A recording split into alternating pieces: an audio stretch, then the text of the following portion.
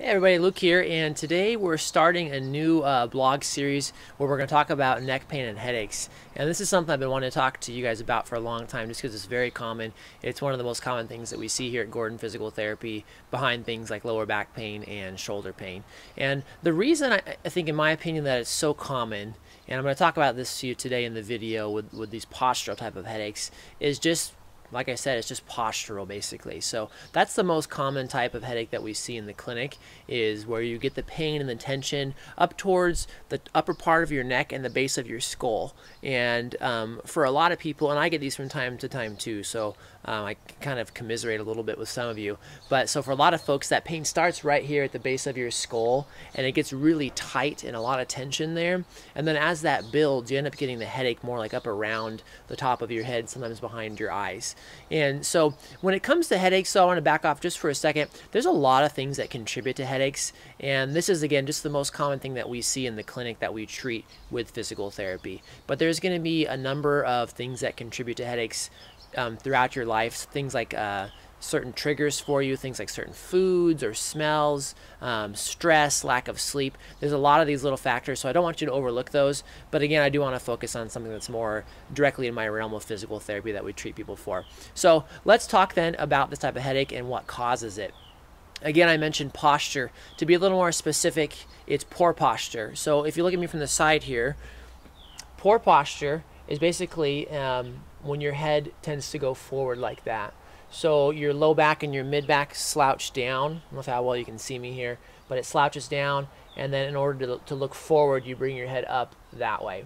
This is super common for people who are sitting all day, or even if you're sitting for short periods, you tend to slouch with the low back, and then you get that forward posture of your head. What happens there, if I can show you the spine, is that if you look at your back, let's go from the bottom up. I don't have the best view here, sorry, but from the bottom of your spine here, in your lumbar spine we call it, you've got basically a backwards bend. So your back bends backwards. At your mid back, so right here, you can see this forwards bend. Then you're transitioning up into your neck, and your neck actually has two curves or bends in it. The lower part of your neck, as you can see here, is bending forward, and the upper part of your neck is going to bend backwards. What happens with your forward head posture, which you want to avoid, is that the bottom curve bends forward even farther, and the top curve, to compensate, bends even farther backwards in this direction. So again, it's that forward head posture that we want to avoid. What happens then, and why you get so much pain and tension at the base of your skull, is that right here at the base of your skull, you've got, we call these your suboccipital muscles.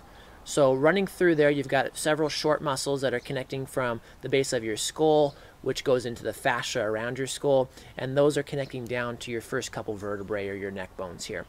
Also running through there, you can see you've got some nerves and you've got some blood vessels. So what happens then with these postural types of headaches is you get a ton of tension right in those muscles, and the muscles themselves are hurting, but then you're also getting pressure onto those nerves, and that's when you really start to get headaches. Over time, these can also be associated with stiffness in the joints. You know, over time, people with neck pain tend to get real stiff. Side bending is a really common one where you just can't side bend very well. So what we do then with physical therapy is we improve that flexibility of the spine, and we also we take away that tension in the base of your skull. And for most of our folks with these types of suboccipital, if you will, headaches, it's very, very effective. Combine that in with corrective stretches and changing things with your posture, and any of those other things that I mentioned earlier, specific triggers, and we've got a really good success rate with headaches. So that's your basic introduction to that type of a postural type of a headache. And just a couple quick tips then that makes sense now that you kind of know the cause of the headaches. First off, addressing some sitting posture if you can, and I'll go into more detail in some future videos, but making sure that if you are sitting for prolonged periods throughout the day, that you've got good back support and that you're able to be upright in a pretty neutral posture, and that you're able to, you know, complete your work from there. This gets into things like ergonomics, making sure you have the correct, you know, height of your chair and your computer monitor and all those things, which we can go into at a later date as well. So correcting your sitting posture is a huge one. And then when you're standing, just to do a couple corrective type techniques to correct your posture, one of the most common things you can do is just pull those shoulder blades back, squeeze them out, squeeze them together, because as you get into this forward posture, everything along the front here into your chest and the front of your shoulders is going to tend to tighten. So just gently pull your shoulders back and squeeze them, you know, 5 or 10 times throughout the day. The other thing you can do is called a chin tuck. And so if you take that forward head posture, show you again from the side, where your posture is here. A chin tuck will be the exact opposite, so you're going to reverse that strain you've been causing. So you're going to go upright here, and then you're going to pull your head straight back, just like that, just like it's on a shelf. So like it's on a sliding shelf. A lot of people say, you know, do it like a chicken or give yourself a double chin. So you're not going up and you're not going down. You're just going straight back. Hold that for a few seconds. If you're already dealing with a lot of neck pain or headaches, you just want to do these, of course, to your tolerance, because sometimes that chin tuck can be a little bit uncomfortable as you're trying to reverse those curves.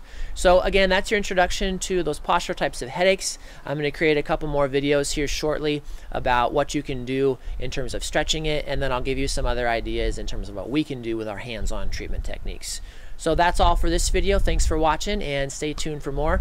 If you have questions, please either email me directly with the email that I'll put below in the video comments, or just go ahead and leave a comment on the video, and I'll be happy to answer any questions you have. Thanks for watching.